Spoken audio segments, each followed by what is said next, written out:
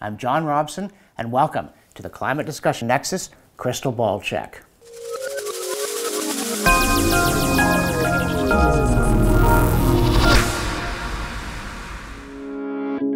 The global warming issue depends heavily on computer model forecasts about climate problems that greenhouse gas emissions will supposedly cause decades from now. But it turns out that climate experts and government officials have been making these kinds of forecasts for a long time, warning about things that, by now, should already have happened, if their models are as accurate as they claim. And I think it's time we checked how good their crystal ball turned out to be. Before we put any trust in their new forecasts, we're entitled to see how good the old ones were. For our first trip back to the future, we want to look at this 2001 pamphlet, which the Government of Canada mailed out to people across the country to build support for their costly new climate policy plans 2 decades ago. "The Earth is getting warmer. We are changing our climate," the pamphlet warned.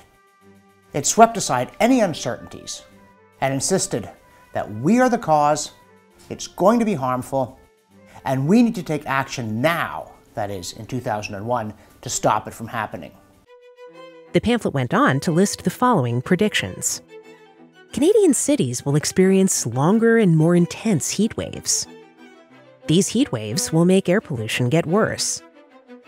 Sea levels on the northern coast of British Columbia will rise by up to 30 centimeters by 2050.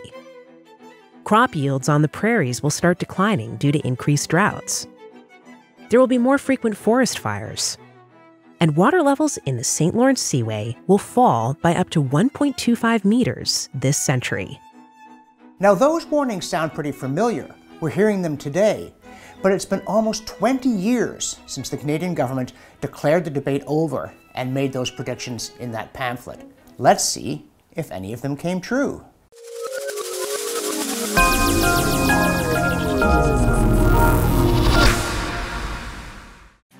Environment Canada's long-term temperature archive for every city in Canada can be seen online at yourenvironment.ca. Toronto's records go back to 1840, and summertime daily highs have barely changed over the past 100 years. Now, here are the monthly average daytime highs for June, July, and August, the hot months, since 1990. There's simply no evidence of longer or more intense heat waves over the past few decades. Use the site to check out other large urban areas in Canada for yourself. Good luck finding anywhere that shows a trend of longer and more intense summertime high temperatures.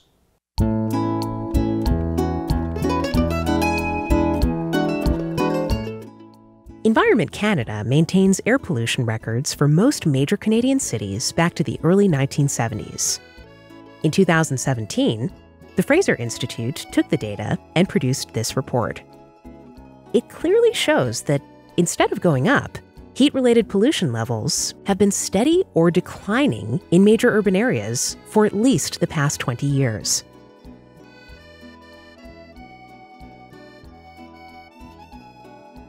So far on the government's predictions, we're 0 for 2.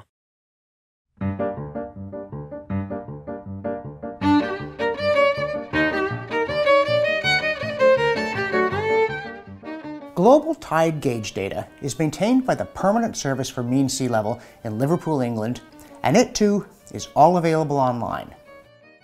According to the government's 2001 pamphlet, sea levels along the northern BC coast should be going up by about 6 centimeters per decade due to climate change.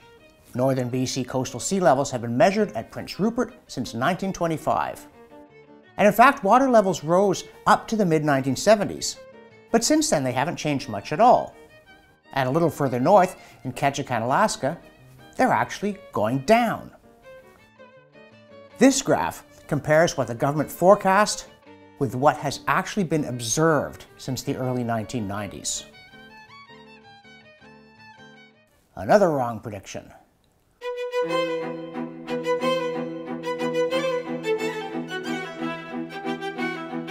Is prairie grain production declining due to drought or anything else?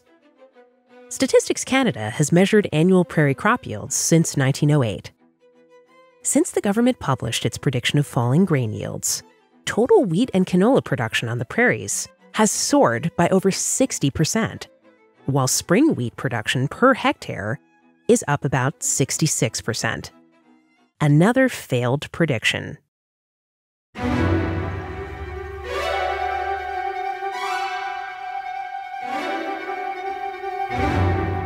The National Forestry Database, again operated by the Canadian government, provides estimates of the number of forest fires every year. The national record goes back to 1970. And the number of forest fires in Canada since 2001, when the pamphlet was published, has actually been going down slightly, not up, as the government's model forecast.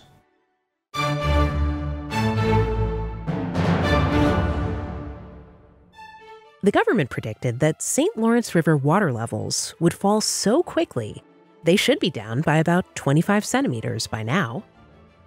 The Water Survey of Canada is a government agency that monitors water flow and levels in all major Canadian river systems. Their data collection is easily accessible online. Here's the monthly average data for the St. Lawrence from the monitoring station near Cornwall, Ontario, going back to when the Seaway opened in 1959. And here's a chart of the data up close since 2000, comparing actual St. Lawrence levels to the government's predicted rate of decline. As you can see, the level changes a little from year to year, but it isn't declining the way the government forecast.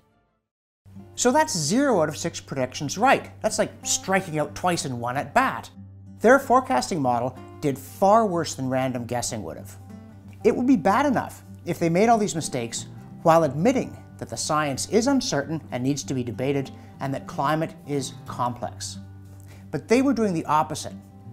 Already 2 decades ago, they'd shut down the idea of a debate and insisted that the science was settled. But the science that produced these forecasts was hopelessly inaccurate. The government used worthless computer projections to engage in fear-mongering aimed at silencing critics and intimidating Canadians into supporting a costly policy agenda. So you don't have to take at face value any of the government's current forecasts about the supposed dangers of climate change until they can explain why so many of their past predictions were wrong.